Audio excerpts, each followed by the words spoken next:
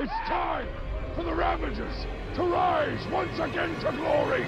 You are listening to The Ravager Report, a Fox Next Marvel Strike Force podcast dedicated to bringing you the latest news, information, and updates. With your hosts, Dorian. It is a name what strikes fear into the hearts of anyone what hears it. And Hebrew Hammer. I'm Mary Poppins, y'all. Hello and welcome to episode 43 of The Ravager Report. I am, as always, your host, Dorian, and with me is the extremely high Hebrew Hammer. Hebrew, how you doing tonight, buddy?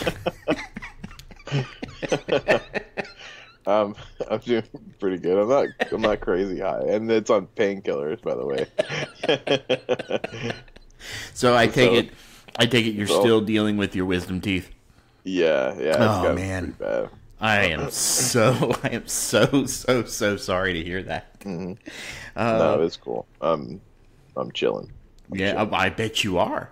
Yeah, got some sparkling water with me. Oh, gotta have the old Pellegrino. Exactly. Life's good right now. Life's good. Oh man. Oh, all right. I am so sorry, man. I really am. So Yeah, we are recording live. It is Friday, August 2nd. And just so you know, if you want to listen live, you can do so by coming to our Discord server at discord.me/Ravager Report. We usually start between 10 and 10:30 p.m. And we do a pre-show for our patrons, which you can join if you go to patreon.com/Ravager Report, where we have subscriptions starting at $2 going all the way to $20. So, Hebrew, with the necessary plugs out of the way, why don't you let everybody know what you do this past week? So this week, I've been dealing with my wisdom tooth, so that's been interesting. It's the infection, for the most part, it's gone, but it's still it's still emerging, and it's coming in the wrong way. So it just is really painful, but I can't get the surgery done until I get back from my vacation. So, painkiller time. And not to mention, I'm not used to painkillers at all, so it's really having an effect on me. So it's been an interesting past couple days. Other than that, though, everything's been doing pretty good. School's getting close to starting back up, so that'll be interesting, especially with all of the podcasts I have going, which I just launched a new one today, by the way. If anyone here still plays AFK Arena or likes to play AFK Arena or wants to try it, Chewburger, myself, and Spider Guy 22, we made a podcast called AFK Anonymous, and it's a lot of fun. Highly recommend it. Yeah, the game was a lot of fun. I'm not gonna lie. Honestly, the biggest thing for me is just, I don't want to get too much into it, but the biggest thing for me is and I think we all agree on it. We mentioned it a couple of times in the show. It's just the generosity of the devs and how much they care and pay attention to the things that we say. It's unmatched in any game that I've played, not even close. And it really highlights the differences between the management of Fox Next and other games. I can't even imagine how awesome this game would be if it had a developer like that. Because this game is awesome, right? But a lot of the big problems that we have, I'd say 90% of the big problems that we have with this game is all derived from choices that Fox Next makes. Yeah, and we're going to get into that a little bit later. Exactly. So, did AFK hit 10 million yet? Oh yeah, it hit 10 million a long time ago. Oh, nice. So you guys got the free Athalia? Yep. Very we also nice. we got another free character recently too. It got 350k likes on Facebook and stuff like that. It's nice. An incredibly popular game. It's a lot of fun. Yeah, I do somewhat miss it, but some of the artwork started to get a little bit raunchy. So for me, is that why you left? Yeah, that's why I left Langrisser and stuff own. too. I just don't want to. I don't do well with those things. So yeah. And I'll pick your brain about it later on, because I want to know which character specifically, because I can't think of any that are the Temptress. Oh, because she's a succubus, so right? She's supposed to be which that, makes sense for her, for what she's supposed to be. But I didn't want to get back into that type of stuff. So Yeah, I feel other than that, it's pretty tame. Not that yeah, oh yeah, but yeah. But anyways, yeah. So I don't want to spend too much time on that, but yeah. So did that. Finally got my last Minerva piece to drop, so that's cool. So I've officially entered Fear of the Darkness. Working through that, going very slow, but that's cool. Who are you running for that team? Right now it's Rocket, Star-Lord, Groot, Shield Security, and then Minerva. Okay, do you have anybody else at T13 yet? Yeah, I have a couple of people at T13. Who else do you have? Nick Fury. Okay. And then I think like 3 others. I have to start up my game and go back through. That's okay. You said the one guy I wanted to hear. Drop Rocket. Drop Rocket. Add Fury. Yeah, I'll give that one a go. So when you want to set it up, so Star-Lord's on a corner, Minerva's right behind him, then Fury in the middle, and then Groot and Shield Security, right? That way, Star-Lord is always feeding energy to Minerva. Fury on crit has a chance to feed energy to Minerva.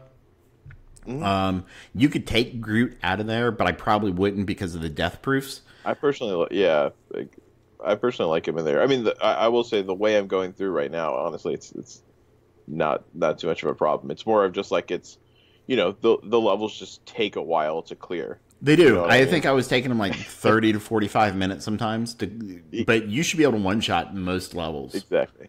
I think I one-shot everything but like 2 or 3 levels.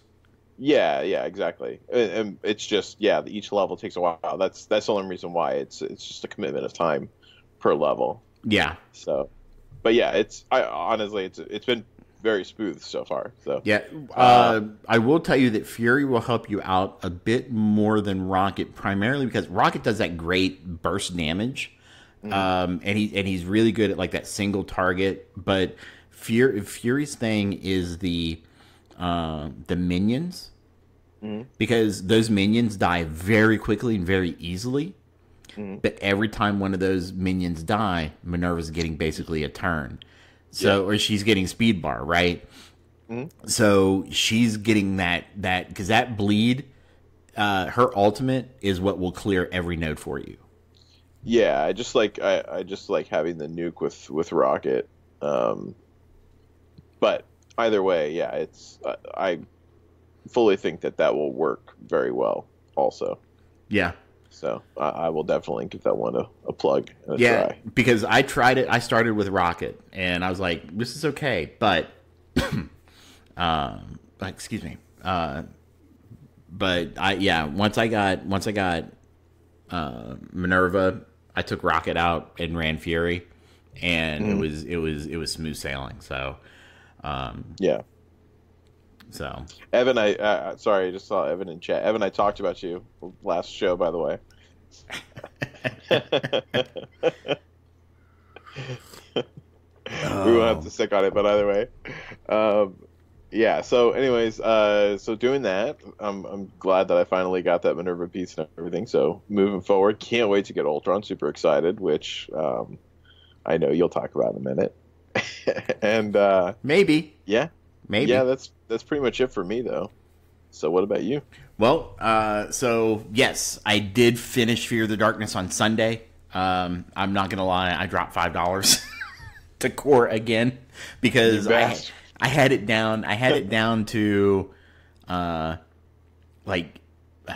got rid of Ultron and there were only like 4 people left, and it was like early Sunday morning. And I'm like, I'm not waiting a full day to get Ultron. It's worth $5 to me to get some cores to refresh my guys to finish this node. So he is crazy amazing. I don't know if you have saved up purple gear, but I would start. Yeah, I've already been saving for a bit on it because I had time to save, because I was just waiting for that one piece for so long for Minerva. So I was already prepping for Ultron. So nice. Yeah. So it's the purple spiky balls and the purple torches that are just absolutely murder. I think you need like 330 spiky balls or something like that. So it's been absolutely crazy. Deacon actually said Magneto, and I will agree. I know I said something kind of against Magneto earlier, but having played now through that final node with Magneto when you're facing Ultron, that is a nightmare. That one actually took me a lot of runs. I was actually in the node, I want to say late Friday, early Saturday, and it took me a few good runs to get in there, because what happened to me was I killed just enough that they didn't drop in game, but when I restarted the node, it was full again. So yeah, so I would have like 2 Venom, 2 Shield security, the Trooper and Pyro and the Merc Lieutenant, and it was just like I just killed 2 Troopers. Why am I having to kill Trooper again? So it was a nightmare. So Captain Murdoch just asked, "How's Ultron on an AIM team?" I haven't tried that yet. I was just typing. I hear 1/5 of that team is great. And you're not entirely wrong. Hopefully, we're gonna get an AIM rework soon. And I think it may be coming sooner rather than later. And I got my 7-star Scientist Supreme waiting in the wings. Yeah, we'll be talking about just a little bit later why I think we are going to be getting an AIM rework soon. So, I want to share this because this is absolutely hilarious. I was working from home yesterday, and it was relatively early, and my wife had gone to the grocery store, and my kids are not in school yet, so they were kind of sleeping in. So around 8:30, 9 o'clock, I'm sitting here and I'm working, and all of a sudden I hear this scream from the hallway, and my daughter comes running in. There's a frog in our toilet. What the fuck? A tree frog had gotten into the house and had made its way to their bathroom and was sitting on the toilet seat. Jesus Christ! Burn it all. Start anew. Oh man! So I put on some gloves, right? Mm-hmm. And I grabbed the thing. Man, it just started pissing all over us. Jesus Christ, it's nasty. So we cleaned it with. So I finally got it, grabbed it, got a hold of it, man. I'm glad I had the gloves because it was just urinating all over my hand. I'm just like, oh man. So I finally got it outside, and I need to send pictures. I've got pictures, but yeah, apparently it got back inside and was in the house today. It was hanging on the wall. Frog. It was a tenacious frog. At that point, yeah, I'll give the house to the frog. I'm leaving. So it was because I'm like, how did it wait? I know I've got a septic system, but it's a closed system. Wait, is there a problem in my septic? Because that was my first thought. Like, is there a hole in my pipe somewhere? But I think it came from. So what happens is our back porch, we have an LED light for when we take the dogs out at night, and it's on a motion sensor. So it lights up really easily, so it tracks lots of bugs and, by extension, frogs. And I think what happened was my boys had taken the dogs out before going to bed, and the frog just got in the house. Yeah. So, snakes eat frogs. Snakes eat frogs. I have those around here too. I've only seen like 2 snakes in person, but I never want to see another one again. Yeah, and that question, by the way, for those listening at home, was somebody had mentioned that Moon mentioned that frogs eat the bugs, and then Hebrew asked, "But what eats the frogs?" So snakes eat the frogs. I like Riker said the French, and he's right. And then Devin, my plot sound Mountain Cur, she doesn't want to eat them. She just loves sniffing them, maybe licking. We think she may have licked one of these tree frogs because she's been acting a little strange. So, anyway, That is our what did you do this past week? And we are going to move on now, Hebrew, to everybody's favorite segment, poll results. Yay. So that is everyone's favorite. It is everybody's favorite. Let's go straight to that. Let's go straight to that, and we'll skip Rose Watch 2019. So this week, the roses were doing beautifully. Put more Seven Dust on them, and these things are just blooming like there's no tomorrow. I've still got one that's a little stunted. I'm not exactly sure why, but my wife loves it because she goes out and she'll clip a couple of the roses in the morning and just put them in a glass on the coffee table. So. That's a little rude, man. I don't do that to you. But we have to be a little careful because one of our cats loves to eat the roses.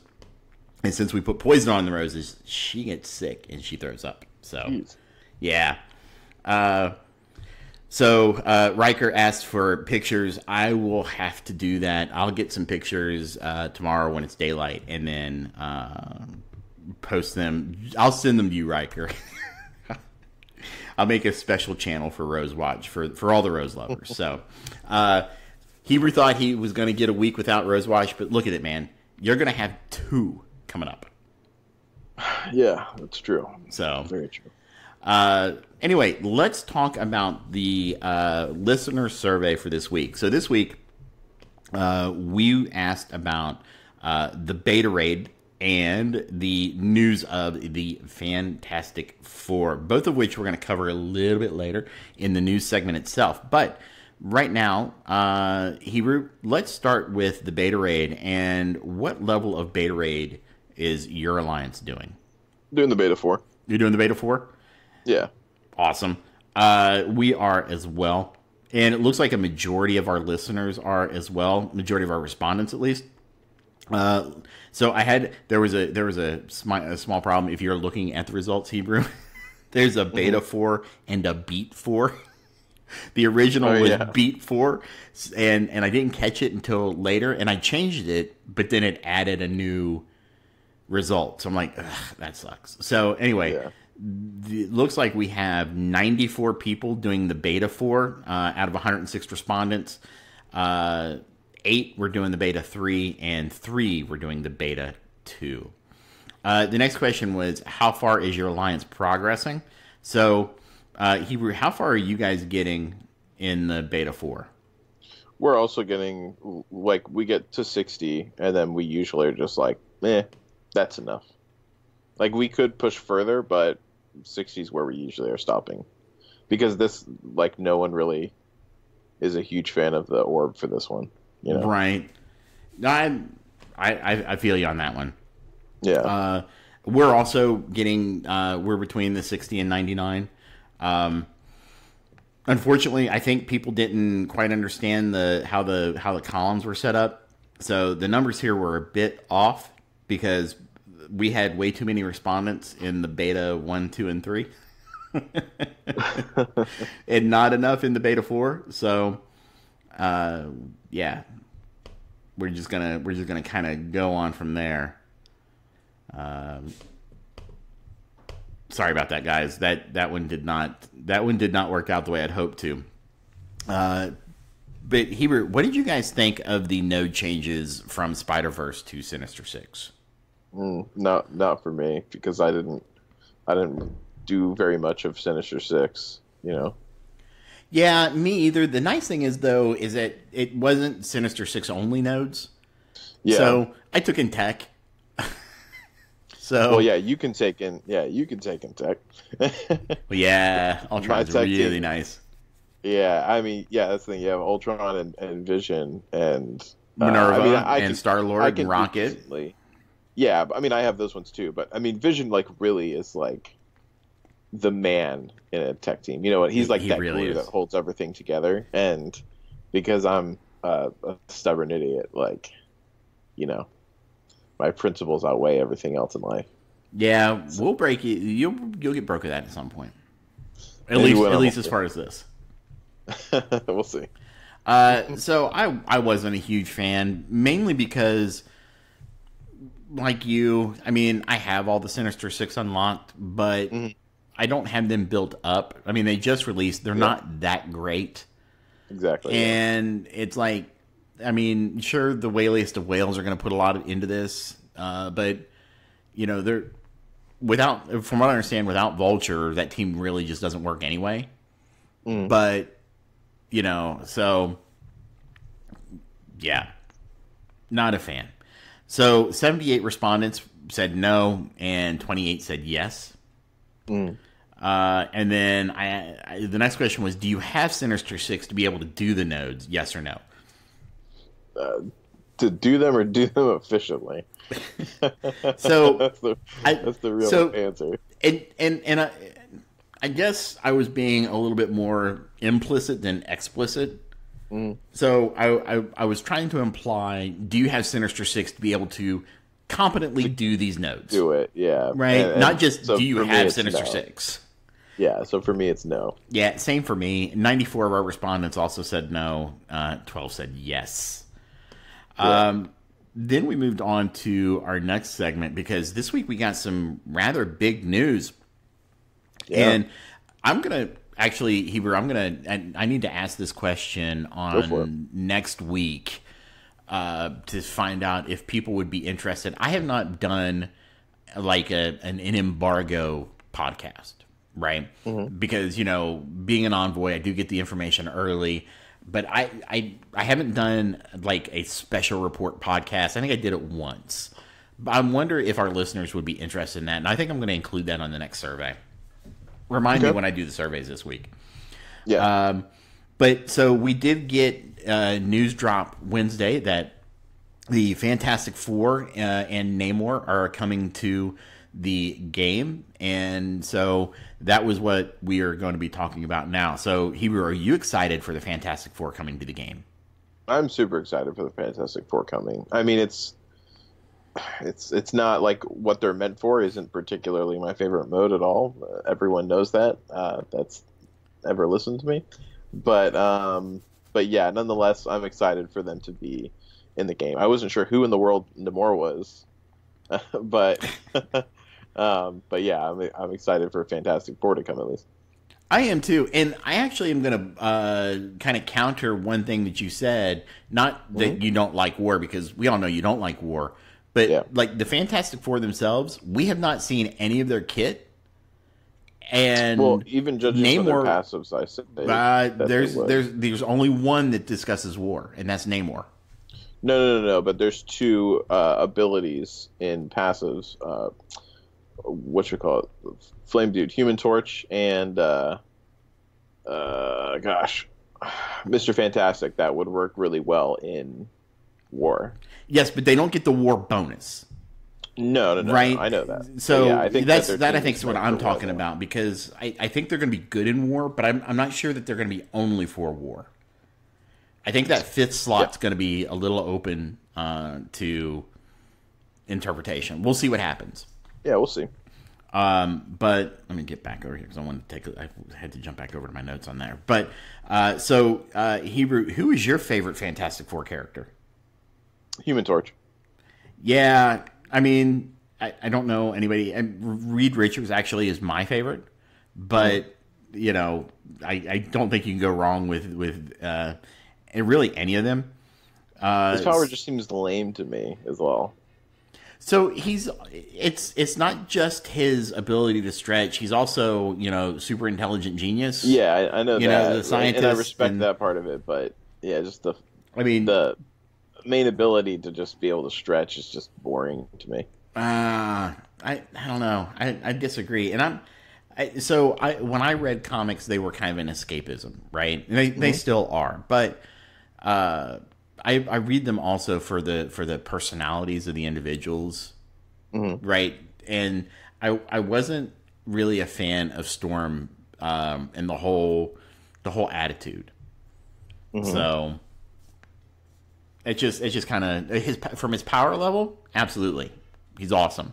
Right, but his personality really always threw me off. But a majority of people agreed with you. 38 liked Johnny Storm. Next was Ben Grimm with 31. Sue and Nunn tied at 14, and then Reed had the least at 9. So I was in the minority there. Right. Do you like that Namor is going to be added? Yes or no? I mean, I guess so. It's one of those things where it's I had no idea who he was until just a little bit ago. Whenever you told me who he was, because I was going to just ask on the show. That's why I didn't look it up beforehand. Whenever they first announced it, That kind of amazes me, to be honest with you, that you didn't. I mean, I no idea. The Submariner. Never I'm even older. heard of it. I'm older. I read older comics, so Mm-hmm. I'm not sure if he's been in newer stuff because I stopped reading comics full time, like a lot in the early to mid '90s, and I've only recently started back up, but not really with Marvel. So not yet, anyway. Yeah, I mean, for me, it was just he seems like a cool character, so I'm glad for that. I wish that I would have gotten something like Doctor Doom instead, but that wouldn't have made too much sense if they had synergy together. So right, well, Doom, the Silver there's probably Surfer, some team ups. Yeah, Silver Surfer would have been a good one too, but there's probably a team up out there where Doctor Doom joins forces with the Fantastic Four, right? Oh yeah, Yeah, okay, oh absolutely. that'd be super cool. So I'm okay with Namor being added to the game. So I kind of like that he's being added. I like seeing kind of some of the less well known characters get some light.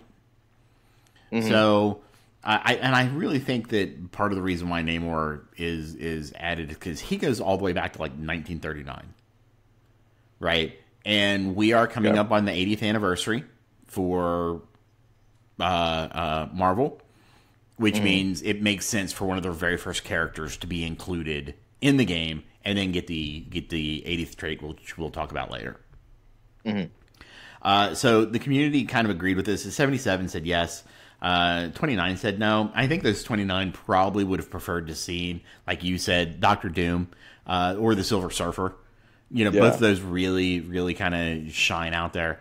I really think that the Richards kid would have been a good one as well. So Their son has powers? Oh, their son's like an Omega level mutant. Really? Oh yeah. What's his power? Let's see. He's telekinetic. He can get down to his power list here. Okay. So, I'm sorry. Bend reality. He's beyond Omega level. Let's see. So here's his powers, right? So an adult version of Franklin has Mentafree, the ability to manipulate reality on a pocket universal scale with his imagination and thoughts. He's got particle energy manipulation, so he has the ability to manipulate and emit dynamic force, as well as rearrange and manipulate matter on a quantum level. Chronokinesis. He has the ability. Captain Murdoch just told me all I need to know. Galactus stays away from Earth specifically to stay away from Franklin Richards. Yeah. Okay. You know what? Galactus became Franklin's herald at one point. Yeah, Franklin is probably one of the most powerful beings in the universe. He should be the legendary. Well, yeah. Here's Franklin, and if you want to scroll down to his list of powers, you can read them all out. I don't want to go through them all on the show. Not doing a character spotlight on him today. So, yeah. And get back to the man. You got disconnected. I'm all discombobulated. So, and then our final question was, which game modes do you think the Fantastic Four will be good in? Arena, Blitz, Raids, or War? Yeah, I think it's going to be meant for War, just because they have a lot of synergy to do with Namor specifically, and he's meant for War. And then I think that two of the characters have even just their passives. We don't know the rest of them yet, but even just their passives deal with a lot of buff related stuff and debuff stuff. So yeah, that's my only guess as to why. But yeah. I can see that. I mean, I can understand where that would come, but at the same time, I don't. Yes, I think they're going to be good in war, but I also think they are probably going to be an arena viable team. Oh, I mean, for sure, I think they will be. But I just think that they were, I think that they were made, like the 5 of them together were made with war in mind. Is all. Yeah. I can see where I want to see the war teams are easily translated into arena and blitz teams. At blitz, at least. I don't know about arena. I don't know if because power armor, nobody's running power armor in high levels of arena. Yeah, but I mean, like, for instance, you could take like X-Men; they'll kick ass in arena. Yeah, but X-Men weren't designed for war. They were kind of designed to be an arena. No, yeah. I know. I'm not saying that they were designed for it, but I'm just saying like those are easily translatable. Like they're God mode in arena. They're also going to be God mode in war. Well, I mean, yeah. I feel like that's kind of a corollary. I think that arena teams will be good in war, but war teams will not be good in arena.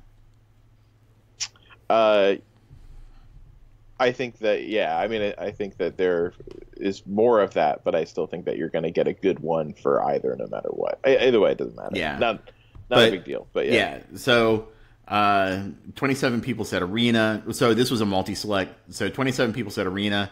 War was the biggest at 78. Blitz was the second biggest with 50. Raids at 28 and arena at 27.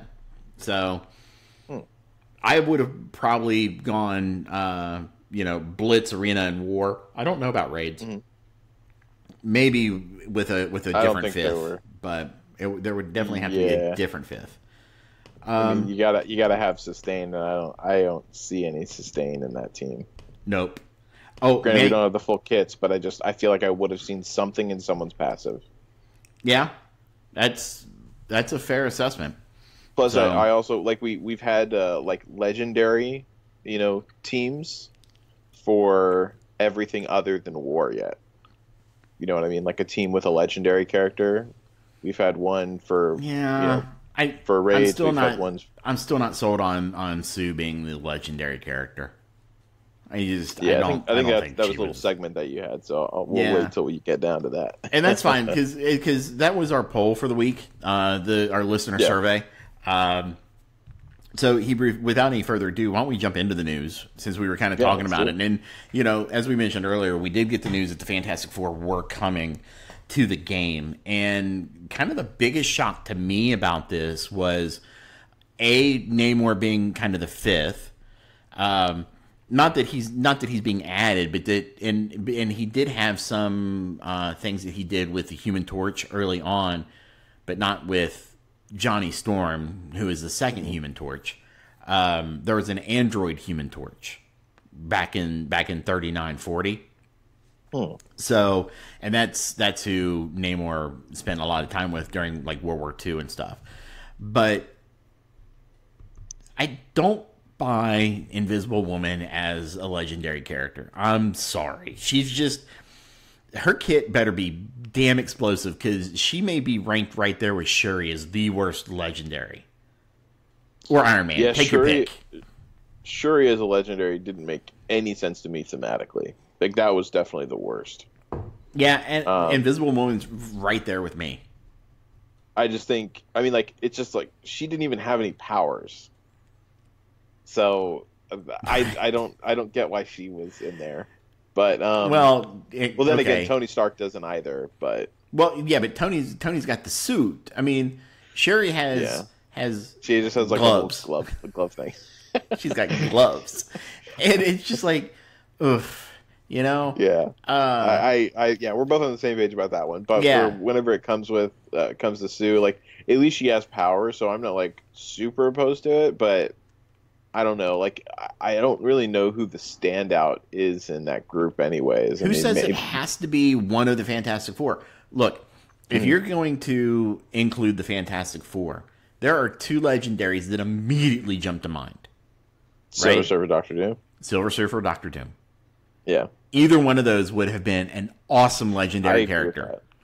And I think that I think Sue as a legendary is just I don't know what they're trying to do with the legendary concept. Because at this point I almost feel like every named team that we get is going to get a legendary character. Sinister Six did not. They did not. Yeah, that's fair. It seems like every other, I think, or something. But Wakanda, Shuri, Power Armor, Iron Man, even though he was legendary before we had Power Armor, but he's still he's still a legendary for that team. X-Men, we got Phoenix. For the Sinister Six, he's not a legendary, but Mysterio is kind of difficult to get unless you're going to drop money on the orbs, right?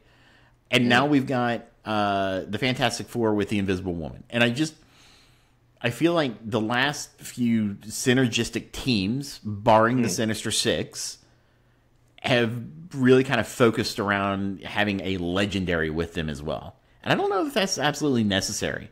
I don't know why they're doing it, but it's... Oof. Captain Murdoch asked if the blog said that Sue was the legendary. It didn't actually say that in the blog. It said it in the in-game mail. Yeah, there was an in-game mail that was talking about her, and she's going to be a legendary character. Yeah, it says specifically that she's going to be the legendary. But yeah, no, it's, you know, I do kind of think that it's an every other kind of thing, but I don't like... I think that they're usually pretty good with the legendaries. The only one that I don't like for a legendary so far was just what's her face, Shuri, and then Sue. I'm just on the fence about. I'm not as opposed to it, so I don't know. It's certainly not great because you're right. I would have definitely liked Silver Surfer or Doctor Doom. I mean, it makes and plus I like someone who doesn't know much about the Fantastic Four, even I can make those associations. You know what I mean? Right. And like I said, I don't even know who the heck Namor is. So yeah, and look, let me tell you everything you need to know about Namor, right?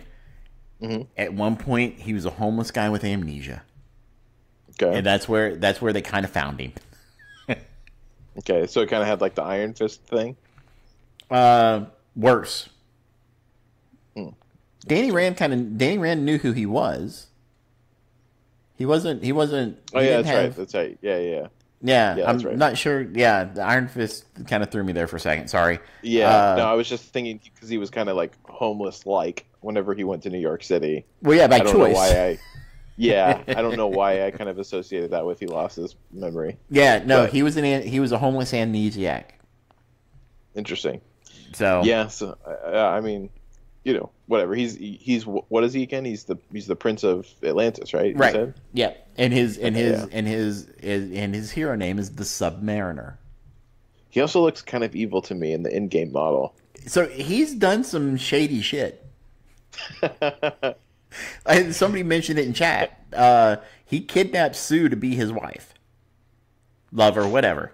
That's super rapey, right? Well, there was a lot of right, bad guys do bad things, man. Yeah, I mean, I guess it matches up because he looks, like I said, he looked kind of evil to me. So yeah, he's gone. He has definitely been good and done some shady stuff as well. So yeah. Yeah. So real quick, why don't we let's talk really quick about the passives that they are coming with. So the Human Torch, his passive reads, on turn, flip 2 negative effects on self to positive effects, gain plus 30% damage. And then Fantastic Four and Namor allies gain plus 30% damage, gain plus 10,000% resistance against bleed. This feels like a direct Magneto Pyro Venom counter. Minerva. Mm-hmm. So the Thing, is his passive is when he's attacked, he will attack that enemy for 150% damage. He will gain 20% armor, and then Fantastic and Namor allies will also gain 20% armor. Very nice. Hold on, I want to see something here real quick. They did not talk about the Fantastic Four in the latest update. Did you want to, by the way, did you want to talk about each one of their passives as we go, or did you want Yeah, to just, like, I was talk kind of about it pausing afterwards? to give you a chance to discuss them. Oh, sorry. I thought we were just going to talk about it in general afterwards, after all of them. But that's let's go ahead and kind of go into each one individually here. Sure. Because that way everything is a little bit more fresh on the mind, and we can kind of respond to certain things in a more specific manner. Okay, so for me, the Human Torch, like you said, I do agree. Like I think that already, from what we can see, I think that is definitely set up to work very well against the not Juggernaut team, Brotherhood team. Right. But yeah, I do think, flip to negative effects on self to positive effects, that's huge. That's really, really nice. So, and I think that would be pretty good in war too, especially. So, but that, and then the fact that he has synergy with Namor, going to be pretty good. Yeah. I'm curious to see what his damage is, his base stat damage is, and his speed. Yeah. But so far, so good, I'd say. Now, by the way, Torch will be a blaster. Yeah. And if you read, so let me read this real quick. So this is the mail we got in game yesterday, August 1st. Blast your roster with cosmic rays by building the versatile powerhouse, the Fantastic Four.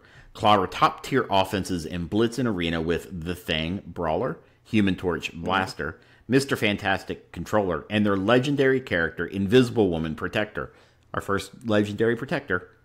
Add the Brawling War Specialist Namor as the 5th member and turn the Fantastic Four into the Rulers of War.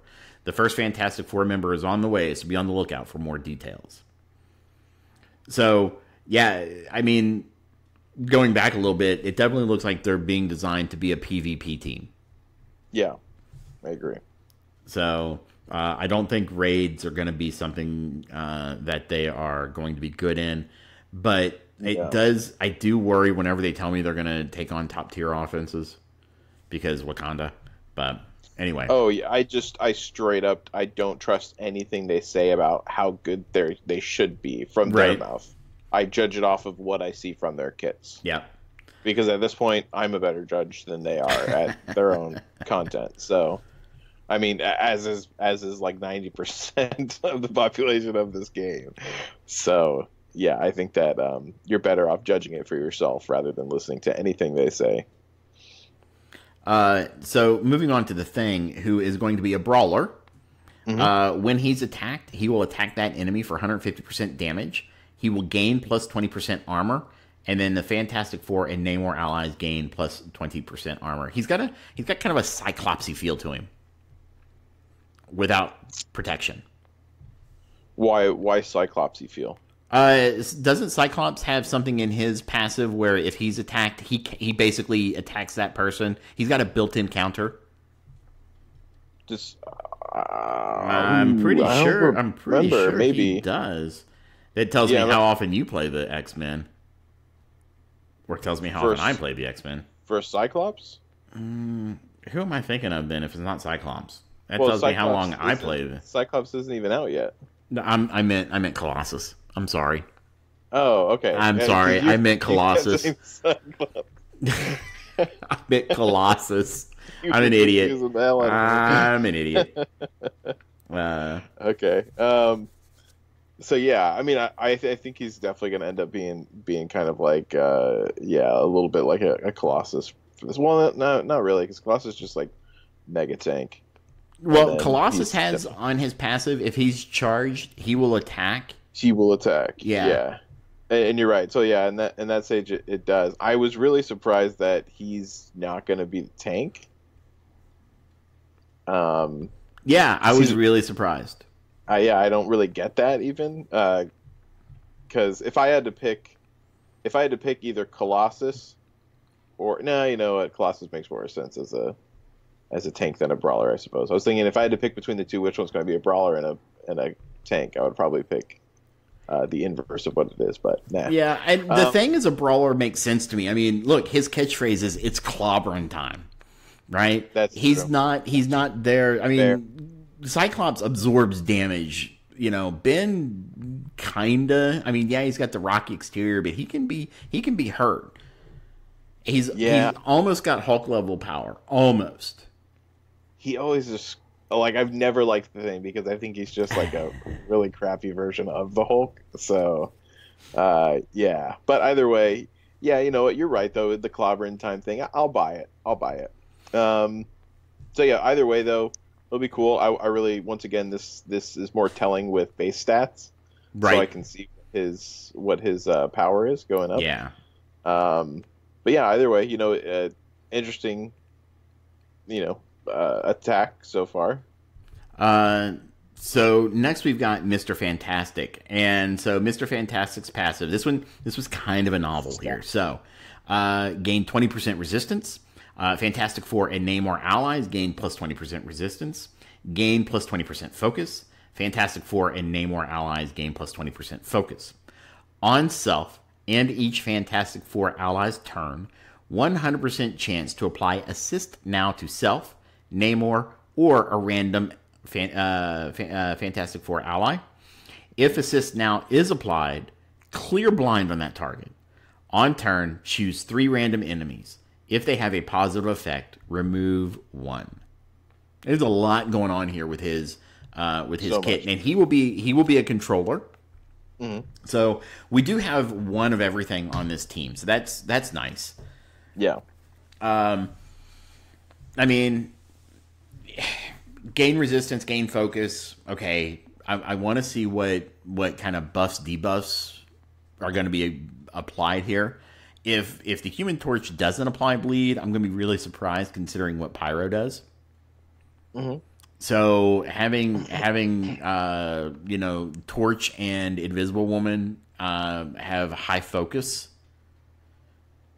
and then everybody having the high resistance is really kind of nice. Now that he's kind of got that Miss Marvel feel to him with that Assist Now.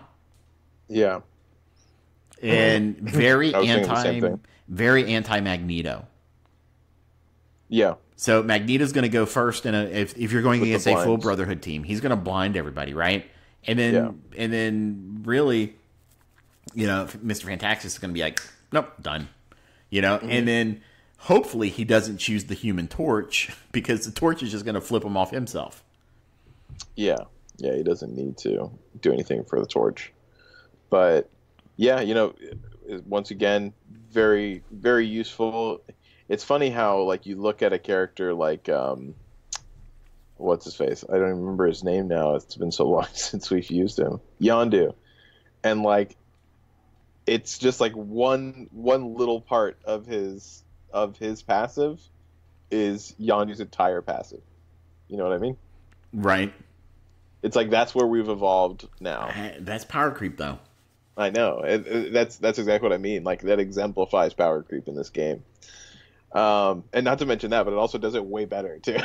Even just that one part. So, yeah, either way, you know, really good. I mean, the team looks, you know, we basically are shown the door, but the rest of the room is dark. So we don't, you know too much. But from what it looks like so far, like, these are some really nice interacting passives that I see. Yeah. And I can see that there's a goal that they're going towards. So I think that they're going to be really well-rounded, and I think that they're going to be really hard to buff and debuff. I'm sorry, that they're going to be really hard to debuff and really good at debuffing potentially.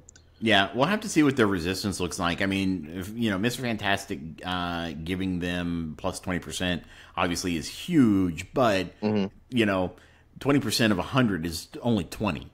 So, you know, it really is going to depend on what level they're at right now. You know, so the base stats are going to make a difference. Yeah, that is very true. So next we've got the legendary protector, our first legendary protector. I think I mentioned that before. Sue Richards, the Invisible Woman, and her passive.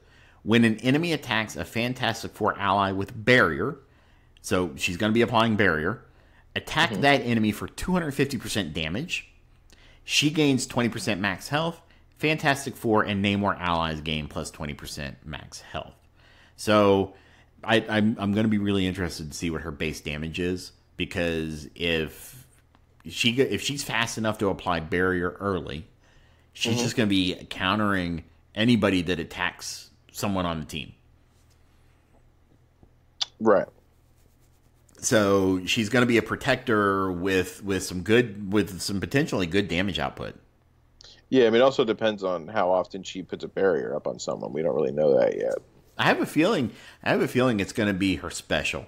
It could be alt. I would imagine so. Because if her passive is interacting with it, I would imagine that does come around a little more often than an ultimate. You would hope, or the alt comes pre-charged. If it's on an alt, then it's pre-charged and can fire off turn one. Yeah, but even then, it's like then once that happens, you've blown your load and you won't have it again for a while. Well, it depends on how much barrier she gives. So that's one, right? And then it also depends on what the energy recharge is for that. Because it could be a 4 energy for all we know.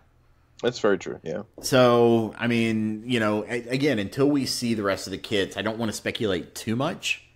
But I do want to break away from talking about the passives for 1 second, specifically about Sue, because she's a legendary. In his recent discussion and live stream with Casino, there was a hint of an AIM rework. Do you think it's possible that AIM could be necessary to unlock Sue? No. You don't think so? I mean, look, they've already shown that they will go away from anything that makes any type of sense. Spider-Verse for Shuri. Right.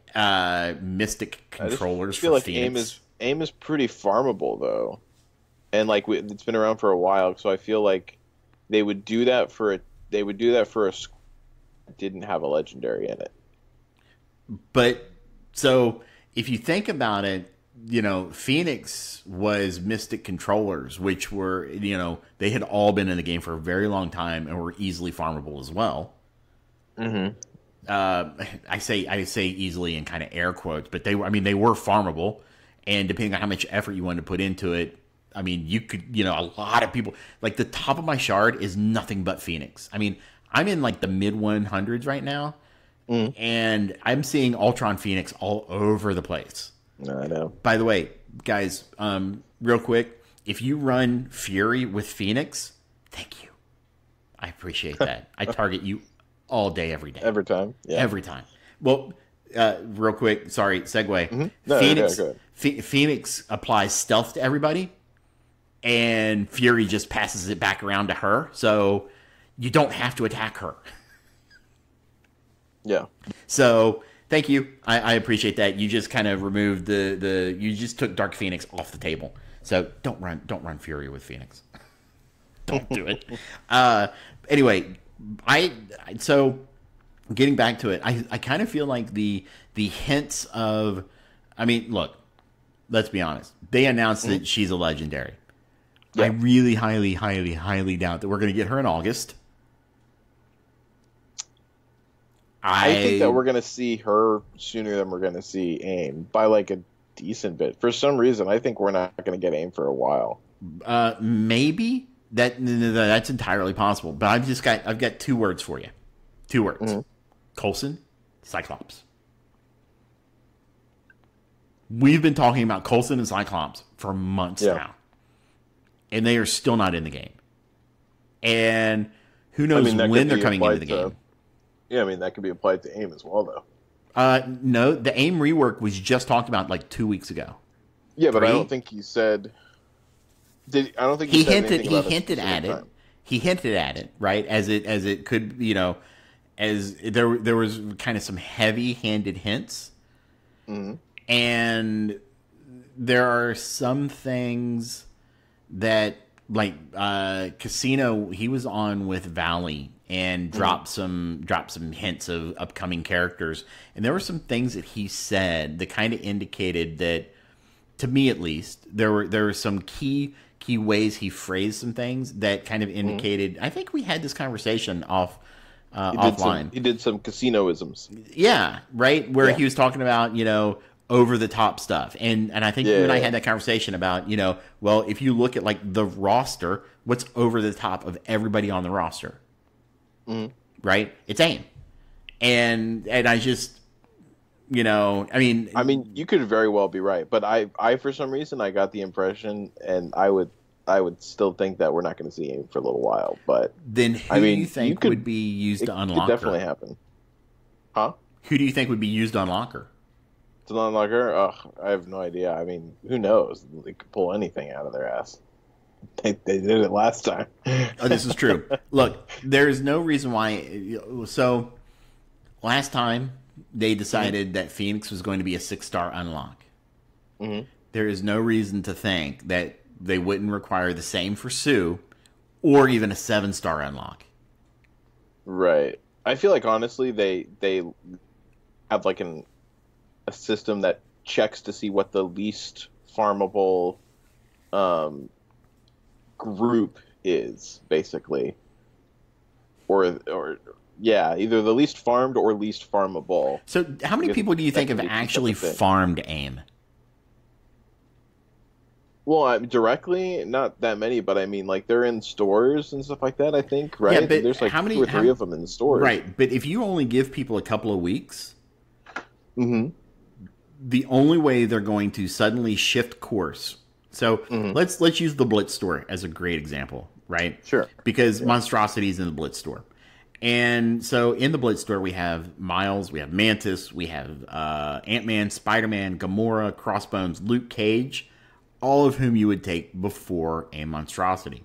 Kree Royal Guard, you would take before a Monstrosity, typically, right? Now, if you did the orbs a lot, then you're going to get some AIM Monstrosity shards, but you may or may not have gotten enough to get him to 7-star. And it also depends on how long you've been playing the game. More depends on that than anything else. Right, and so that's why typically you see when legendary events come, they usually require newly released characters that are newly farmable characters, but we haven't really had any of those. Well, it's just when I look, so like I haven't ever farmed AIM specifically other than Scientist Supreme recently, and I have them at all like 5 and 6 stars minimum. So like just using, and I'm not like the best example, but just going off of that makes me feel like to get a legendary, they're not going to allow that to happen. I don't know. They could do it. I don't want to get too much into it because it's all just theories at this point. It could be AIM minions without Scientist Supreme, and as somebody who actually farmed AIM, I do not have. If it was even a 5-star unlock, I wouldn't be able to do it. For AIM minions? Yeah, for the AIM minions. Like, my security is only 113, and AIM Assaulter, who I just now ranked up, is only 18 of 130. So yeah, if they did it without Scientist Supreme, then it might be a little bit more difficult. Yeah, I mean, they've set the bar before where just minions. So we've seen it. I don't know. I'm not do not hear me say, guys, it's going to be AIM. Go farm them. I'm not saying that. I'm speculating. Hearing that, yeah. Well, I'm covering bases, right? I'm just making sure people understand this is pure speculation. Yeah, if anyone hears that, that's their own fault at that point. But I think could be. We'll see what happens with it. But yeah, I personally just think it's going to be like we're going to see Fantastic Four before we're going to see AIM rework. I don't know. We'll see. So let's go ahead and continue on and talk about the War Brawler Namor. And so his passive, gain plus 20% damage, gain plus 30% armor on war offense. Now, here's what I don't like, okay? Before we go any further. Everything that I'm about to read only occurs in war. Yeah. So he only gains the plus 20% damage and plus 30% armor outside of war. And I don't like that. I really don't like the mode-specific stuff, but on war offense, and offense only, on spawn, apply offense up for 2 turns to all Fantastic Four allies and self. On spawn, apply deflect for 2 turns to all Fantastic Four allies or self. Gain an additional 30% damage. And then Fantastic allies also gain an additional 30% damage. So this guy is definitely built for war.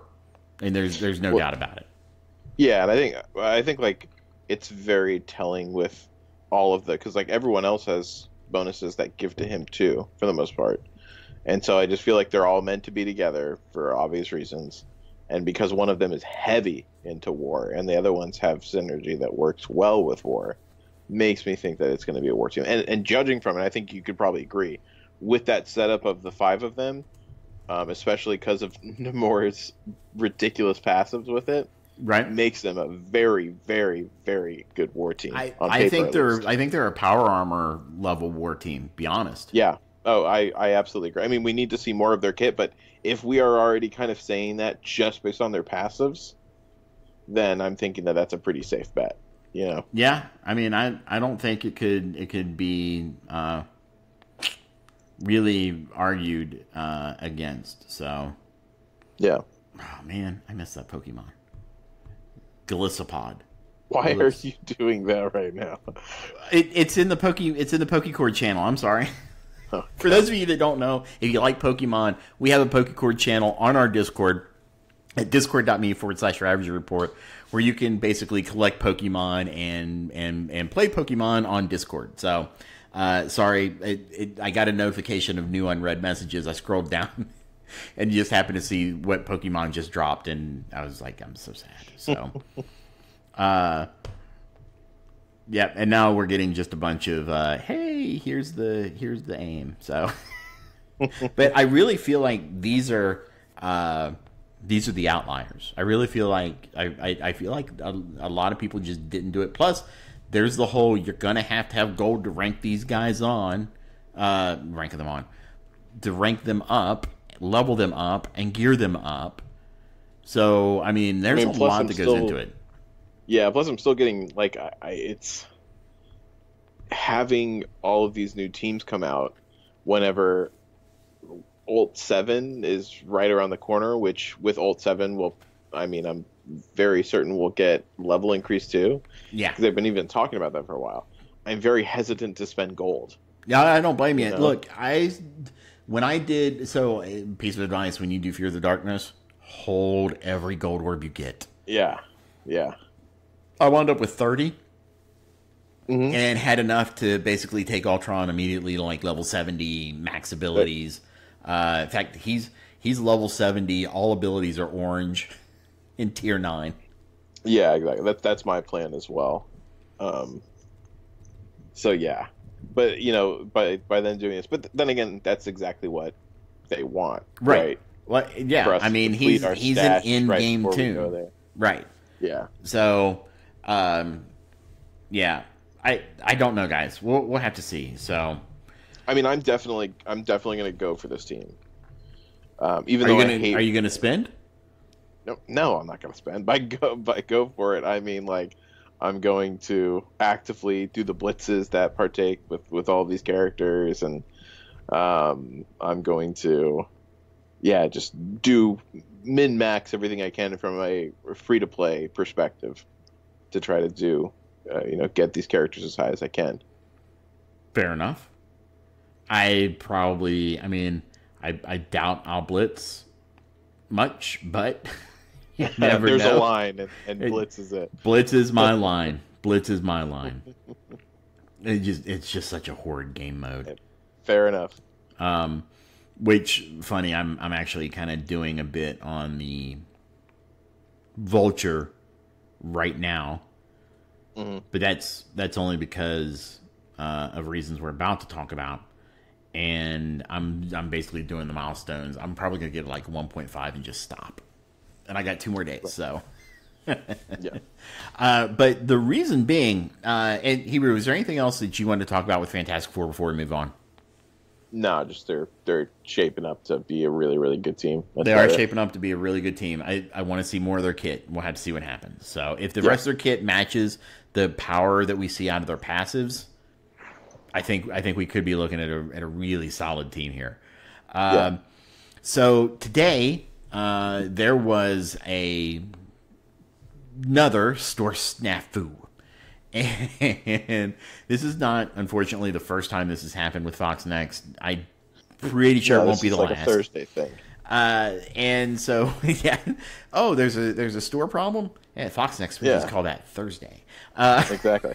So, what happened was, if you have the app installed through the Amazon App Store, the Amazon App Store's offers were different than Google Play and iOS Store. And what happened was so in iOS and Google Play, Vulture was $19.99 for 5 of his orbs. The Amazon Store was $1.99. So again, Frank the intern misplaced a decimal point. That was Frank not fired. Because he's an intern and he's not getting paid. So, now, I'm not going to lie. I took advantage of this. I uninstalled my game. I went to the Amazon App Store.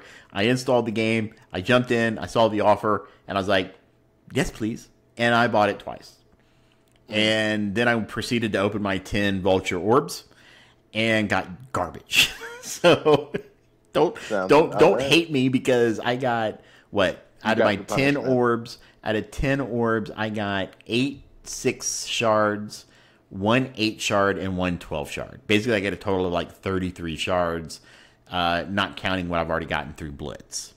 So I didn't, or not 33 shards. I got enough that I'm like sitting at 33 of 50 for like 3 stars. So I only got a 2-star Vulture. Right. So, but the thing is that this offer was not available to people on iOS and Google Play.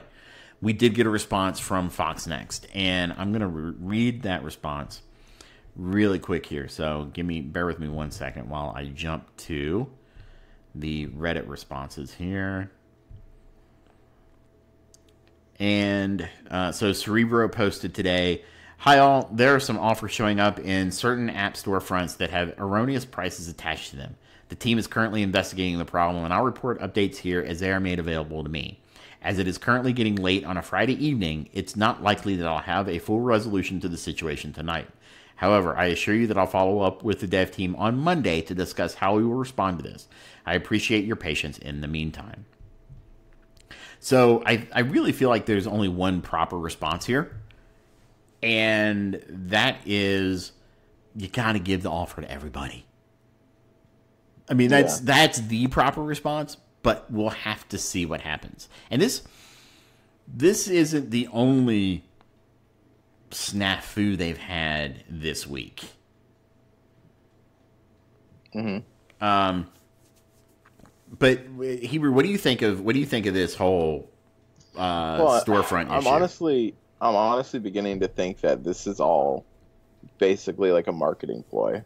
Honestly, like, it happens so often that I just don't believe it at this point, because they then give out like another offer, right? They give out some free stuff and then offers that are lower price that people can match, and then they feel more inclined to do so because these other people got an advantage because they got it for free, blah blah blah, or got it for their discounted price, so then they're going to be ahead of you and all this kind of nonsense. So then they have a huge influx of people taking up these offers because it's a perceived slight. And so I don't know, I honestly feel like it happens so often that I feel like there's something more to it. Maybe that's like, maybe if I take off my tinfoil hat, I'll think differently. But so you and I kind of talked off air about this, and I'm just gonna lay it out there and be completely honest. I have concerns about their knowledge of the inner workings of the game. Mm-hmm. And I say that because the company, was it Cryotic, that got bought out by Niantic, and we did have some issues before then, but we seem to be getting a lot more since then. And it seems to be taking them longer to figure out or fix bugs in the game. So I wonder if this is an issue of they basically got handed a code base to the game that they weren't fully familiar with, and they're kind of having to learn as they go. And that's rough. Look, as a developer who has to pick up new things, it can take you time to kind of understand a code base and ramp up. And that's nothing against FoxNext, but it gives me pause. And as a developer, it gives me pause and gives me concern. And I don't know if that's what's going on, and it's pure speculation. But it's tinfoil hatty, but it kind of jives. You know what I mean? Yeah, I mean,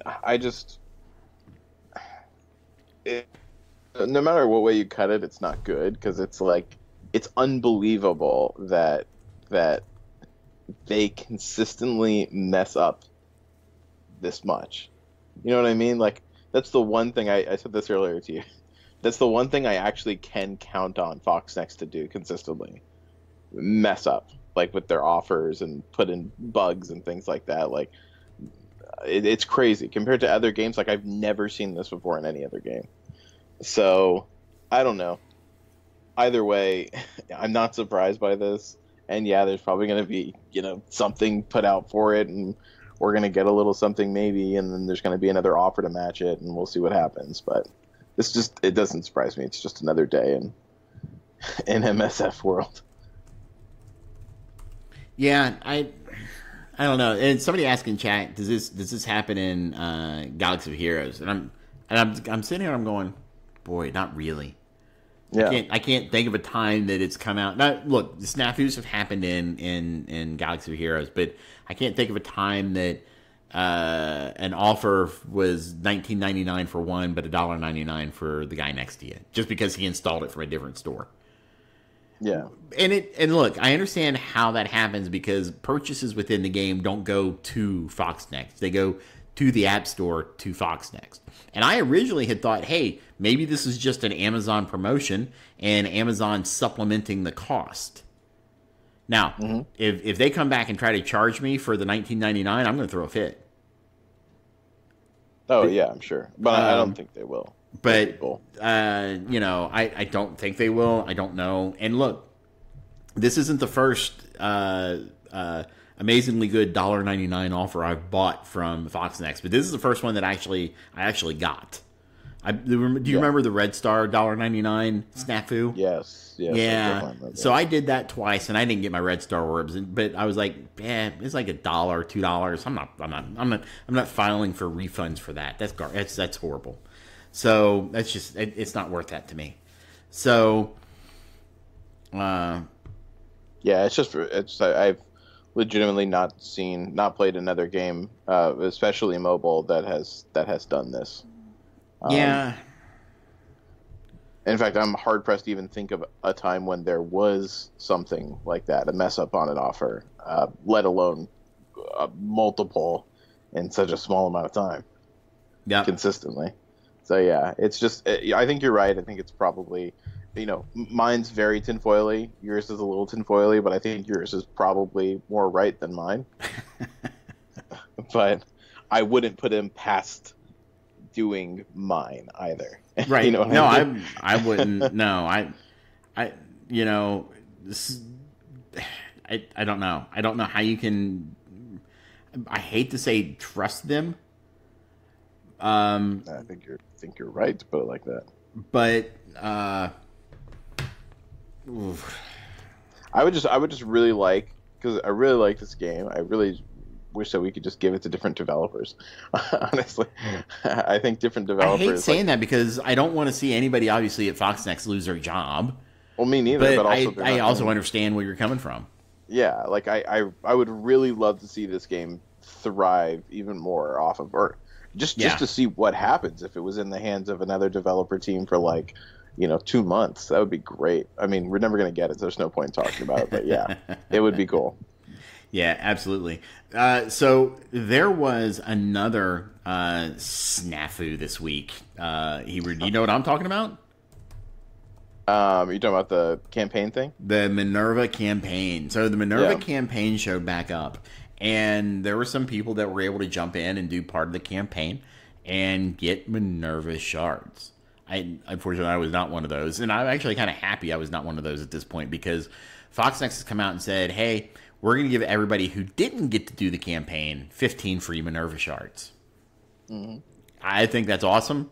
There were some people in my alliance that got the Minerva, but they only got like 2 shards. Yeah. And so I kind of feel bad for them, but I also, from what I understand, they did get like all the purple gear and stuff for doing it.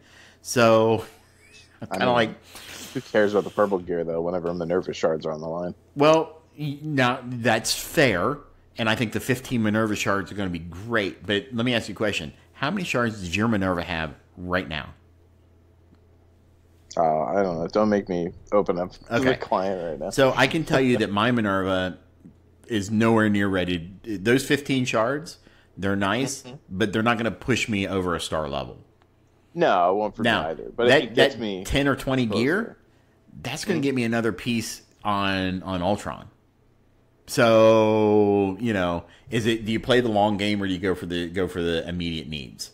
I would still take the Minerva shards, because it's just a step closer with an unfarmable character. That's the most, one of the most overpowered characters in the game. Yeah, I have a feeling that she's going to be the next Black Widow. So she probably is. I'm waiting for her to drop into premiums, and I know that there are some people, Evan, who have like 800 to 900 plus orbs to open. Evan, so really, yeah, he shared a screenshot of. So it's kind of funny. He shared a screenshot of his store, because I guess he got like 3 unique drops at one time in the store. Mm-hmm. But my immediate takeaway was, if you look at orbs, it said like 862. Jesus, that's crazy. So I'm like, holy crap, man. He goes, that really wasn't the takeaway here. I'm like, no, but that's now the takeaway. Yeah. He's the guy with a bunker. Yeah, he is the guy ready with a bunker. to go at Armageddon. Yeah. So, what do you think though about their solution for the Minerva campaign? Do you think that the 15 free shards and what about the people that may have only gotten 2 or 3 shards, 2 or 4, shards? Should they get the makeup to 15? I mean, I think so. I mean, it's not like they did anything wrong. It showed up on their thing, and they were like, "Oh, what's this? Okay, I'll do it." And then, that's it. They didn't know they were doing anything wrong.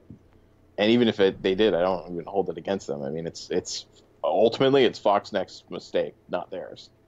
So, yeah, I mean, I feel like it would be nice if they got bumped up to there, because we do know that. I mean, so it's because they completed some nodes, right? So whenever that comes back around, I imagine those nodes will be closed because they already did them technically. And then for us, we're going to have those 15 shards, and ours are still open. You know what I mean? Right. And I do have to make a quick correction. Minerva was added to premiums. She's available at like a 3.11% drop rate, but I think it's a limited time. I can't remember exactly. I don't think they ever specified, so people were thinking that it was a limited time, maybe. But yeah. I don't think it's because that happened about 2 weeks ago, right? Yeah, something like that. So I do need to correct myself. Yeah. Sorry, I've not seen any Minerva shards drop, even though she's got a higher drop rate. But so I apologize. But yeah, so I lost my train of thought now. I don't know where you were at either. Awesome. You'll figure it out when you go back and edit the show. I got it though. I was saying that. So basically, we're going to be having whenever the Minerva campaign does come around, or if it does come back around, we're going to have a slight advantage at that point because we're still going to have the option to clear those nodes that they already took out. Plus, we're going to have the 15 shards. I don't think the campaign's coming back. What they said, if I remember correctly, what they said on Reddit, it doesn't necessarily mean it's coming back. Right. I mean, take it for what that's worth. Right. So that's what I'm saying. Like, we don't know if it is or if it isn't. If it is, then we're going to have a bit of an advantage. If it isn't, then we're still going to have probably a bit more of an advantage. So I don't know. It's not my job to decide that, but yeah, I would certainly rather be in my position than theirs. I'll say that. Right. So what Cerebro had said on Reddit was, hi all, there was an event screen that was visible for only a few minutes earlier today that featured Minerva. This was a template screen that wasn't meant to go live and is not an indication that the Minerva event is returning now. However, a few players were able to complete a couple of nodes in those short minutes. Therefore, we'll be sending all players that didn't get the chance to complete the nodes 15 character shards of Minerva. It will take some time to set up, so we appreciate your patience in the meantime. So you're absolutely right. Where it says there's not an indication that the Minerva event's returning now, and they have returned events in the past for special events. I wouldn't expect it anytime soon. Yeah, same. But it's just down the road when or if it does come back. But yeah. So moving on, the beta raid returned. Mm-hmm. And so, yay. I mean, that's my thoughts on it. Yeah, I mean, I'm kind of with you there. I know what they're doing. They started the whole nonsense with the Gamma raid. Really expected it to happen with the Alpha raid and didn't. It probably will next time around. I mean, the orbs are... I mean, let's take a look here. Bullseye, Carnage, Electra, all the hand minions, all the mercenary minions. It does have Rhino, Shocker, and Green Goblin in it, so that's kind of cool.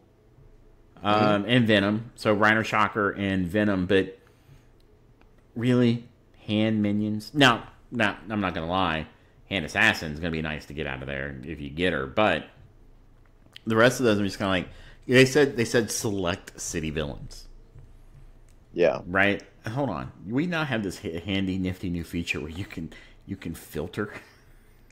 So I'm kind of curious if I go villain, city. By the way, for those of you that may not be aware, you can multi-filter. You can keep filtering down by selecting... so if you select city, you can select villain, you can select mystic, whatever, and filter and pull out multiple filters. So let's see. They said select city, and every single one is in there except Mysterio. Yeah. And Vulture. I'm sorry, Vulture's not in there. So Mysterio and Vulture. Other than that, they have everybody else in there. So there's your selection. Everybody but Vulture and Mysterio. Yeah, not a great orb. So their wording kills me. So,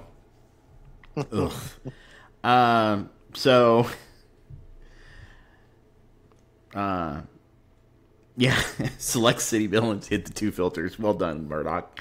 So, yeah, the beta raid's back. Yay. Moving into some of the blog post here. For those of you that may not be aware, and if you haven't listened to the entire show, this month Marvel is celebrating its 80th anniversary. We've enjoyed 80 years of incredible stories of superhumans duking it out with the forces of evil and saving the planet from certain doom. We've fallen in love with characters who turn invisible, shoot lasers from their eyes, shapeshift, bend reality, wield adamantium metal claws, and melt foes with the heat of 1,000 suns. It's been a wild ride, and Marvel fans have a lot to be excited about. And the excitement continues here. We have a slew of anniversary events to help Marvel blow out all 80 birthday candles, along with some other fun events coming up, so let's take a look. So, as part of this, they are giving a select list of characters the Marvel 80th trait. Now I'm going to read off. I'll read off that list real quick. So Namor, Mr. Fantastic, Human Torch, The Thing, Black Widow, Captain America, Hawkeye, Hulk, Iron Man, Thor, Doctor Strange, Scarlet Witch, Groot, Rocket Raccoon, Captain Marvel, Wolverine, Deadpool, Storm, Miss Marvel, Black Panther, Spider-Man, and Thanos. So there's a lot of characters that are going to be getting that 80th trait, which you'll need to use for certain things. For example, I think you're only going to be able to use the 80th trait to unlock the Thing. Mm-hmm. And then there's going to be more. There's going to be an 80th Blitz and Orb milestones.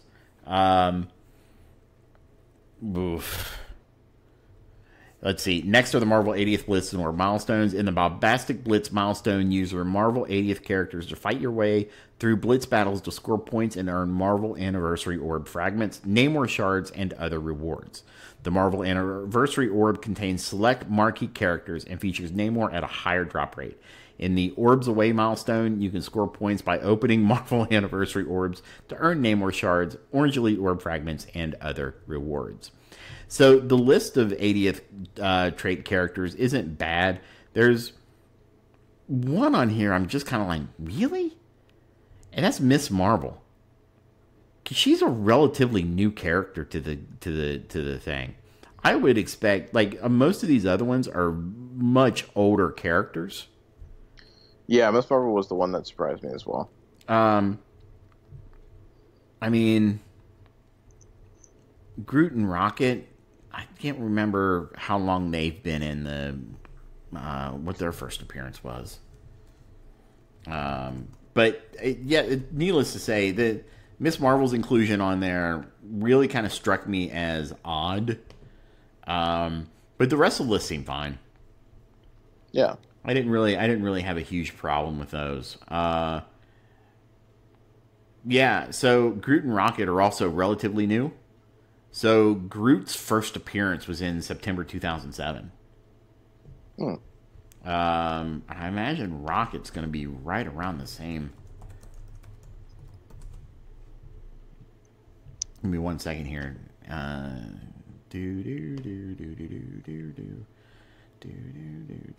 Actually, I take that back. Rocket's been around a long time. Rocket came out in May 1982. Oh yeah, that's been a bit. I wonder if the Groot I was looking at was the wrong one. I want to take another quick look at Groot here. Groot Earth 616. Nope. Yeah, it definitely looks like he was relatively newish. So, yeah. All right. Anyway, I thought he'd been around a little bit longer than that, but nope.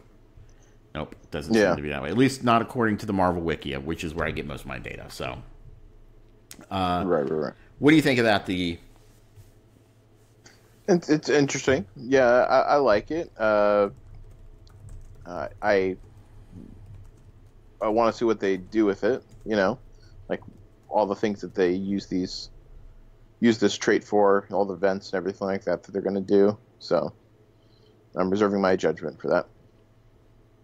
Yeah. Real quick. Apparently, there's some correction here. Groot appeared in 1960 in Tales to Astonish. So I'm not sure why the Marvel Wikia has that wrong, or has it different, or because the world needs you to correct it. I wonder if it's a different Groot. I don't know. Not something to be hung up on, though. Well, you know me. Mm-hmm. You know me. That's why I'm telling you. it's how I'm gonna be. Mm-hmm. It's how I'm gonna be. So okay, I gotta move on. People in chat, quit. Okay. So I went right back to Groot. So then we got in the same blog post, we got the passive duration update bug fix. So for those of you that may not have noticed, there's an issue where sometimes a character will apply a buff or a debuff at the end of another character's turn, and then that buff and or debuff just immediately goes away. And a really good example of this is Groot. And so Groot's passive gives him the chance to apply 2 slows to an enemy for if they attack him. But it applies immediately so that once that enemy's turn is technically over, one of those slows goes away. Right. So you don't really get the 2 slows, or you don't get the benefit of the 2 slows. And so here's what Foxnex said today in their latest dev blog. Our 3.4 release is around the corner, and included in the release is a bug fix that will have a visual change to certain passive abilities. The bug affected passive abilities that applied positive effects to self and resulted in a duration that was too long for some characters and too short for others. The fix ensures that the correct durations for these passive abilities will be applied. An example of a character ability affected by this fix is Groot. Groot is a good example as his passive applies slow when he's hit. Groot was previously applying 2 slow, but one would immediately disappear because the person who hit him would have their turn expire. Now, he'll just apply a single slow, but it won't immediately disappear. Other examples where you may see changes like this are in passive abilities like when Nebula gains speed up or when Storm applies speed up to X-Men allies. How these abilities work in combat won't be changing, but we want to give you a heads up as there will be situations where it might look slightly different. And I take umbrage with this statement. What's that sound? That is Bigsby. Sorry, Bigsby heard me say something and thought I was talking to it. I actually take some umbrage with this one, right? And the reason why is specifically because they mentioned Groot. And so Groot gets without a maxed out passive has a 50% chance to apply 2 slows. If you drop a passive on him, he is supposed to apply 2 slows all the time, barring resistance. Okay. Well, the way this now reads is he will no longer apply 2 slows. He's just going to apply 1. It just won't go away. And I'm like, but that's not what we paid for. We paid for 2 slows. A little unfair. Right? So hopefully we're going to see some orange mats. I've sent out a request to Cerebro for further explanation because this reeks of the Yondu passive and the Rocket passive, which I still haven't fixed. And it's just, ugh. I don't like it when they do this. I just don't like it when they do this. And this goes back to my earlier statement of I really question what they understand about how the game operates. I mean, I couldn't agree with you more. But yeah, it does feel a little cheap of them to do that. You know, and especially when they say how they work in combat won't be changing. But so all you're doing is saying, you're just not going to see it now. Right. You're not going to get what you expect. Sorry. Hey, this is really. I'm gonna be pretty blunt. This is not a fix. This is a Band-Aid, and all they're doing is they're saying you're just not going to see it anymore. It's still going to be there. So Groot says he's going to apply 2. You're going to see 1. Sorry. I expect we're going to see some descriptions being rewritten. Yeah, probably. So I'm really just kind of oof. I agree. Yeah. So Apostolic Pants in chat says current 2 slows, 1 leaves immediately at the end of the turn where you attack Groot, net 1 slow, change. 1 slow that doesn't disappear at the end of the turn, net 1 slow, no change in effect. Yes, we are not getting the 2 slows that we, are expecting. Right. So that's, especially with him, that's my main issue. So, yeah, guys, feel free to let me know what you think. But we're gonna we're gonna kind of move on from there because I can probably rant on this all night. Yeah, I think it's a good idea. So, Hebrew, you've got some exciting news coming up. It's going to be a little sad for our listeners, but you have some exciting news. You are going on vacay. That's right. Going on a cruise, and really looking forward to it. So, yeah, I'm going to be gone for basically 2 weeks of the show. So. Now, I do want to, and I apologize, I didn't mean to interrupt. I do want to let all our listeners know, don't fear. I am working on plans to bring in some special guest hosts, and I'm hoping to bring in some new voices for you guys, and not kind of go back to the same well that we've gone to in the past. And try to change things up, maybe get in some different content creators, or who knows what's going to happen. Who knows what's going to happen.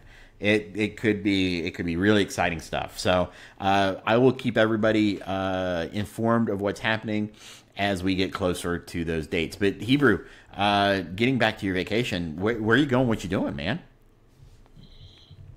So I am going to be going to like the Bahamas and a couple of islands around there, like St. Kitts and stuff like that. Yeah. Don't go to Puerto Rico. Huh? Don't go to Puerto Rico. Or I'm sorry, Dominican Republic. Yeah.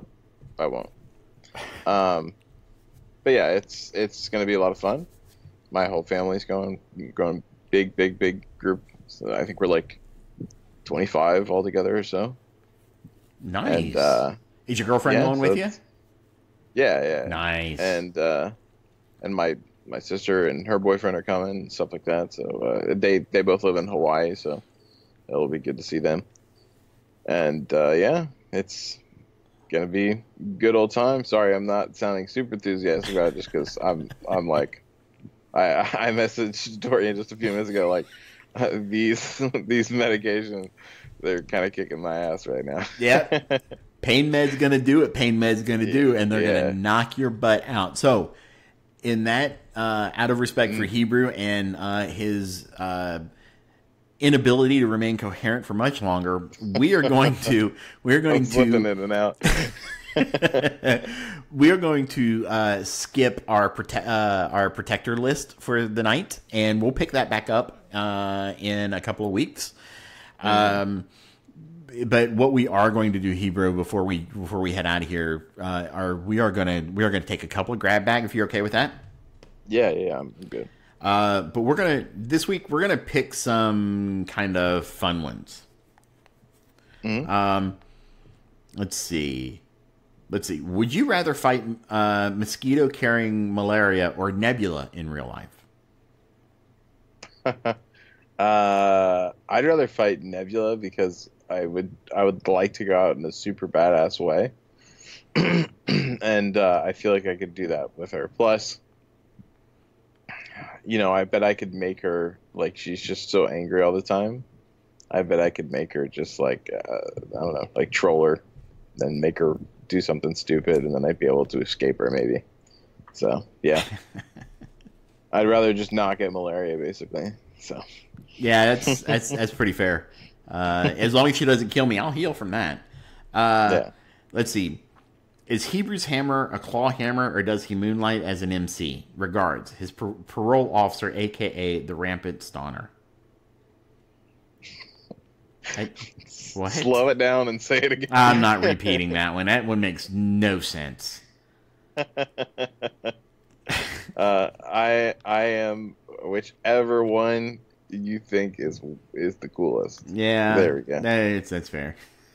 I'm sorry I didn't get all of it, but yeah, I'm with you. Yeah, with you being where you're at, it's gonna be fun. Let's see. Sorry.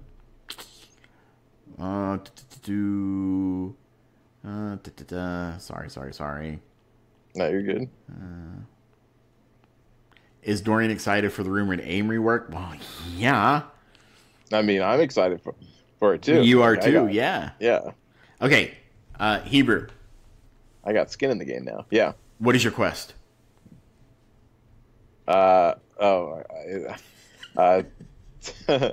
to find the Holy Grail.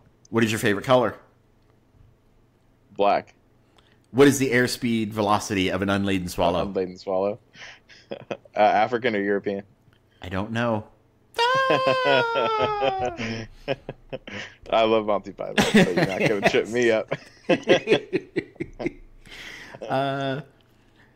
Oh, we didn't talk about this very much, and I apologize for that. There was the whole Fantastic Four leaked video that looked like it showed the ISO 8, which could indicate, there's been a rumor of mods coming in the future. Yeah. So yeah, we had a couple of questions about mods. Can you please offer I don't care as a choice or I don't know? Maybe. Depends on how I'm feeling that day. If I feel it's appropriate, I will. I think this is not coming from anywhere. This is just straight up a guess, but they have mentioned mods. So I just think that ISO makes the best sense for them to put that in thematically. And considering we just saw that video, which if it's a fake, it's a really, really good fake. I can't comment on the video. I'm sorry. Yeah, I know you can, and that's why I'm not making you. So, all I'm saying is that I think that is exactly what it is. So.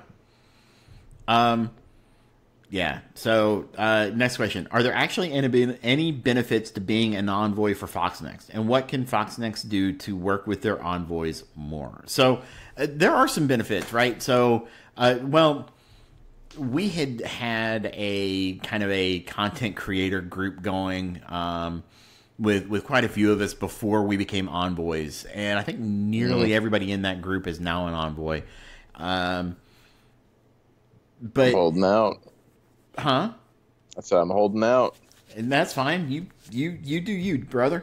Are there benefits? I mean, it's just me and Roy that aren't in it right now, right?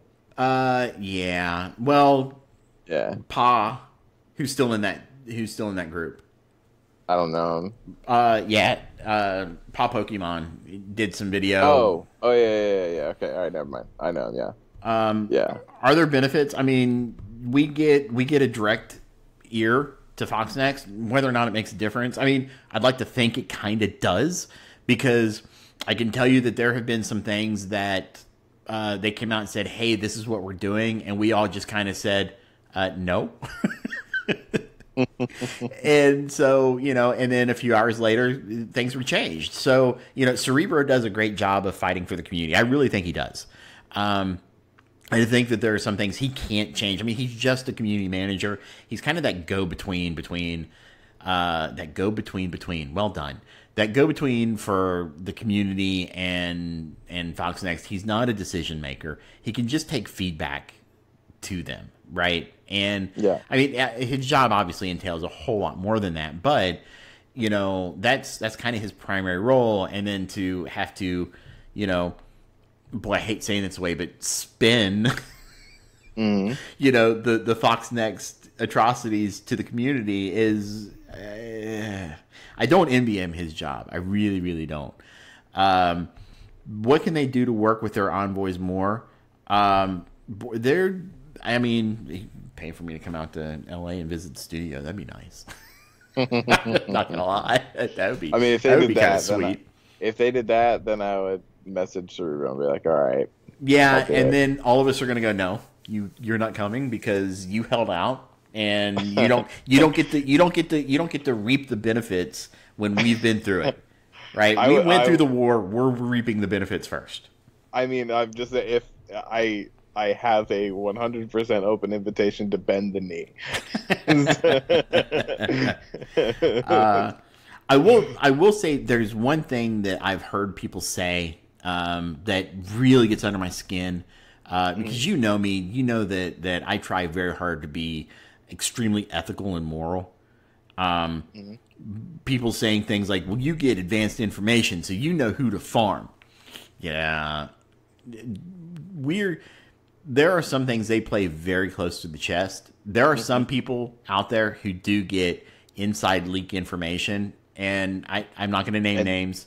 And that actually affects things. But that does affect things, and you know, I do know that there are people who are getting some of that inside baseball that the rest of us aren't, and not through any official channels. Let me just say that.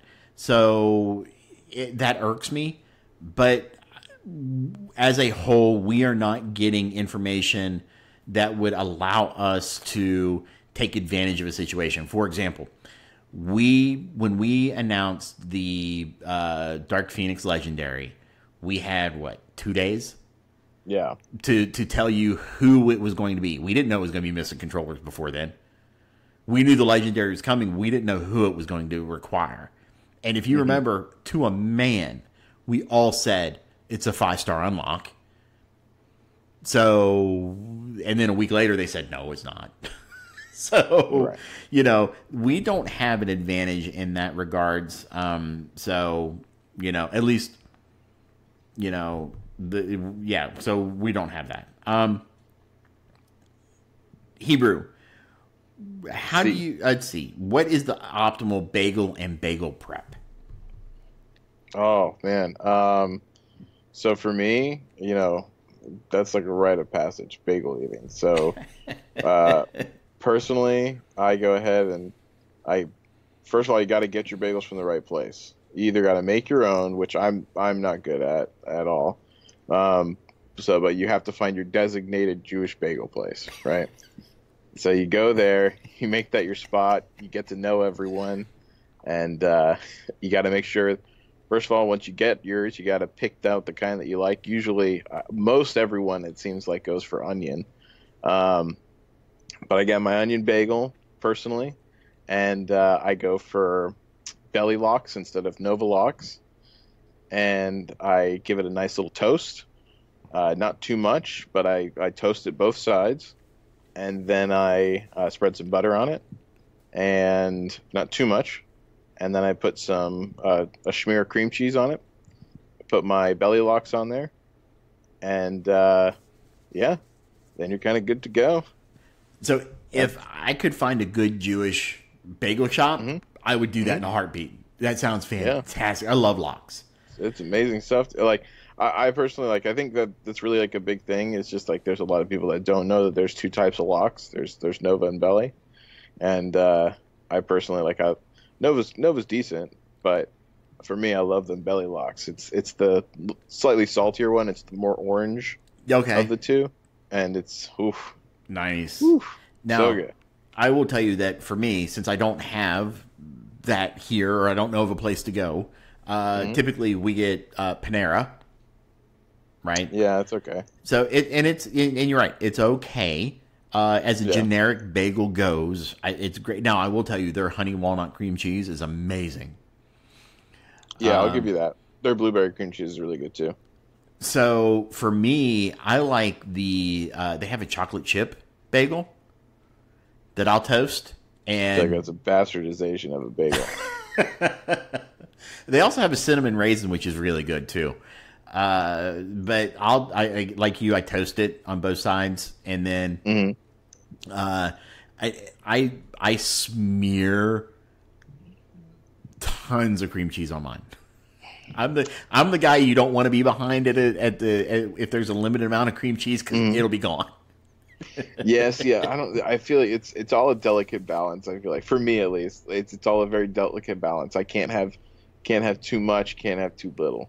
So yeah, you have to be careful about it. But it's really funny whenever you get a whole big group of like a Jewish family together. Whenever they go to, you know, their bagel place in the morning, you know, usually like their deli place. They also always have their bagels, and it's quite an ordeal. It's amazing. See, so I grew up German, right, in Cincinnati, and so we did like sausage and Gouda. So, or we would go to Dunkin' Donuts. So yeah, that was kind of our thing. But this Cincinnati Gouda is amazing. So yeah. Anyway, sorry, didn't mean to take away from the bagel conversation. Now I like Gouda. So Hebrew. I think we're gonna call that a night. I don't want to hold you on too much, and I think finishing off with you giving all of us proper instructions on how to do a bagel was a good ending. So you are not going to be able to talk to the audience for a couple of weeks. So is there anything you want to kind of finish out with? I mean, well, we'll see what goes on. I hope that there isn't too many bugs in the meantime. I'll still be around on the Discord. I should be getting Wi-Fi on the boat. So, yeah, it should be good. But, thanks for listening, everyone. Thanks for, the patrons to help support the show and everyone showing up live. I'm interested to see what happens. I mean, I'm going to end up listening to the episodes that I'm not there for, so it'll be interesting to see what happens. And, yeah, I mean, that's about it. All right. Well, hey, before we head out, we got to give the paying audience what they came for, and you got to let everybody know who you farming. Oh yeah. So I guess I'm technically farming for Ultron. I'm just getting everything ready for Ultron to get him up as quick as possible, so I can start my second run. So, yeah. I mean that's pretty much it. Other than that, I'm just hoarding everything right now because I don't know what is coming. I need more information before I do anything definitive. Which is fair. Yeah. What about you? So I am farming gear, and more gear. I am buying torches and spiky balls whenever I see them. The mistake I'm making. I'm not spending a ton of energy on gear, and I need to kind of stop. I need to start doing that, but I am still also farming because I want Phoenix, her second go around, and I still need 109 shards of Hand Assassin. So Hand Assassin is a daily farm. Right. And then I'm also doing Nobu and Loki.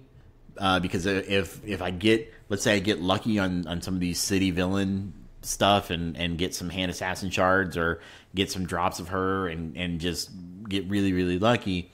And then if I get lucky with Nobu and Loki as well, I can get Phoenix at 7. So I need a lot of luck for that. Right. That's the bad part about it. And I'm not spending war credits for Nobu, so that's a little bit slower than what I would like. But yeah, other than that, man, gear for Ultron. Yeah, that's the big boy. Yeah, so I too want to get into the Fear of the Darkness a second time. Now, I could do it with my team that I ran through. Actually, I have Star-Lord now, which was huge. Yeah, but it's just more fun to do it with Ultron. It is. Right? It is. I've heard it's much, much, much more fun to do with Ultron. So, and I'm not hurting for the gear. So, yeah, and I don't know. I don't remember if you get the gold for the second run or not. If you get the gold orbs and the mega orbs for the second run, when they do the level increase, if I don't have him at T13, I might just bite the bullet and do it anyway. Yeah. So we'll have to see. But yeah, that's what I've been working on. Very nice. Hebrew, before we do the outro, I just want to say, be safe, enjoy your cruise. And cannot wait for you to come back and regale us with stories. Yeah, we'll see what happens. So, thanks for listening to the Ravager Report.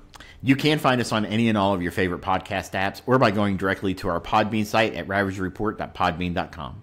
Don't forget to subscribe and leave us a rating and a review, as it does help us make the show better for you. You can find us on Twitter at RavagerRepo and join our Discord channel at discord.me/RavagerReport. If you would like to help support our show, you can do so at patreon.com/Ravager Report. And for just $5 per month, you can get early access to the uncut live show a day or two before it's released. Finally, we do want to send a great big shout out to all of our patrons and listeners for their continued support. And until next time, keep fighting, true believers.